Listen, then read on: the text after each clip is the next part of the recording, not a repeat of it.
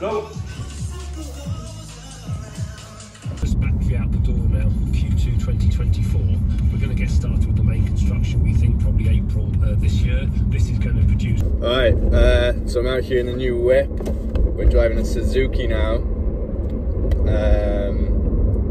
So yeah, shout out to Magnalesi car dealership up in Cheshire. Hope I said that right. They actually got someone to drive the car down to me in South Wales. Big shout out to Rowan, who I just met. I just dropped him to the station now. For that's like the least I could do. He had like the coolest Jamaican accent ever. No lie, absolutely loved his accent. Really positive, good vibes guy. So big thank you to him as well. This is like the biggest car I've driven in years, maybe ever. For my last car was tiny. It's been written off. It wasn't like a bad accident. Someone just went into me. So I thought, oh, it's time to get a new car. So I got this bad boy. And this is actually a big moment for me because I'm not really someone that cares about I've never cared about cars. Like I'm not really. So I don't even care about brands, to be honest. Like I'm not that type of person. But the reason this car is special to me is this is the first car over 10k that I've bought for myself. This is the first car I've had that's over 10k. So I know to like some of you that's like, it's not that much, but to me this is like a milestone. Like I did all this myself, so I picked this car myself. Like I love it. I love it. And I feel a lot more masculine than my last few cars. I'll do some running. For those who don't know, I absolutely hate running. I hate it. I know I'm a personal trainer.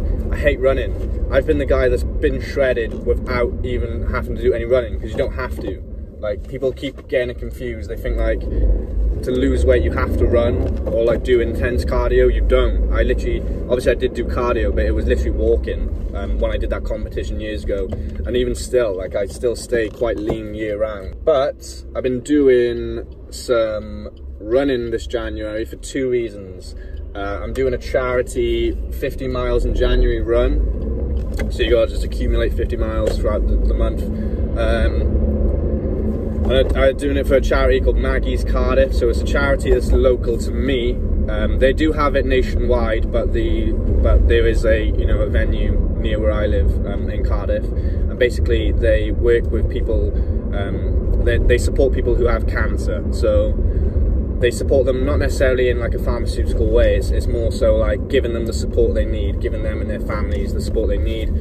They have like these kind of like venues that people with cancer can go to for, help with well-being, mental well-being, just a place to go to get away from everything, to chill out.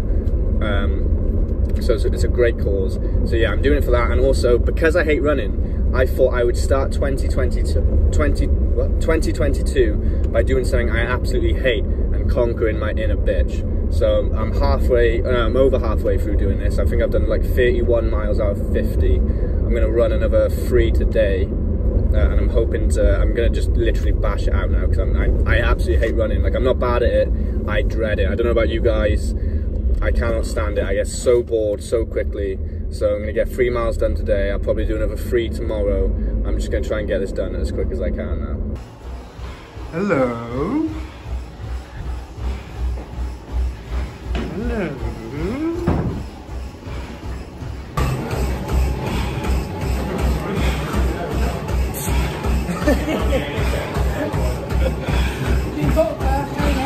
Okay, I'm here with Gerald. And so Gerald, what advice would you give to people this January who are just starting their fitness journey on how they can continue after January and make it a lifestyle, not just a month? Well, my advice would probably try and train or work out or do whatever you've chosen to do, maybe with a friend, partner, because I think it's possibly easier, because as you get into the month, you start to wane a little bit. I think if you've got someone egging you on, I think it's much... That's true, better. Like a friend or a trainer. A trainer, yeah. That's what I done. I got a trainer, I got no friends. Or just latch on to someone at the gym. Yes, definitely. Yeah. Always watch the good people at the gym. Yeah. The ones that are good at it. Yeah. So watch them at the gym. Watch people, okay? People.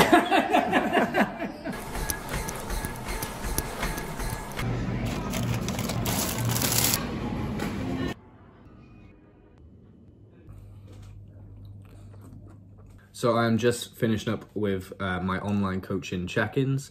Although online coaching is, you know, technically personal training, I actually consider it almost like a separate business or a separate entity, because I have an entirely different set of clients for my online coaching to that of my personal training. And the online coaching covers the entire world. So you don't have to be from my area to do this. I have a client over in America. I have several in England. I got one up Scotland. I got someone who's just gone around Europe. They're everywhere. And what the online coaching features, if you are interested in joining my team, because this is like the growing thing now. And to be honest, this is where I actually see the future of personal training going, although personal training does have its place, definitely, because you can't monitor form, etc. over a computer. But basically it's like a weekly workout program that I designed for you. You follow it, you enter the information on there, like the weights you're lifting, etc. I then set you targets on what to do, on how we can increase your strength or improve at certain exercises. We also have a weekly weight recording section where the client enters their weight. I then advise them on if they need to decrease or increase their calories, whether we need to tweak their macronutrients, so protein, carbs and fats. So yeah, this is like, it's kind of like a side hustle next to my personal training. You know, I don't make more off this than I do personal training. But the goal is I do want this to overtake the personal training in that sense, because this is something I can do wherever, whenever, as long as I've got my laptop with me. Or I don't even need my laptop, I've got the app on my phone.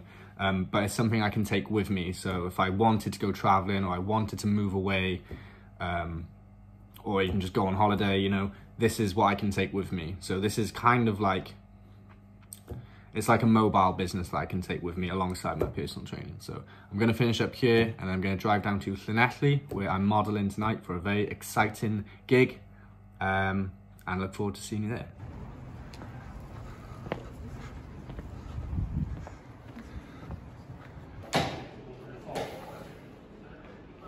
Di cynllunio a gardigan. Unwaith eto, mae chenille yn hwn. Chenille yn rhywbeth sydd â velvet yn dod sy'n twmlo'n gret. Unwaith eto, y jersey Lyle Scott. Mae jersey gallu bod yn rhywbeth trwchus iawn a fleece tu fewn. Mae hon yn twmlo fel sidan nes ag at y crôn. Yna beth sy'n bwysig, bod rhywbeth yn twmlo. Right, and that is the end of the day. It is 7:30, just gone. I got to drive home now. If you've watched the whole video, thank you for watching. I hope you enjoyed a day in my life. If you don't follow me on other socials, please go do that. On Instagram and TikTok, Jack Taruskio Thomas. You're not going to spell that, so I put it on the screen for you. So go follow me on those if you don't already, and thank you for watching the whole video.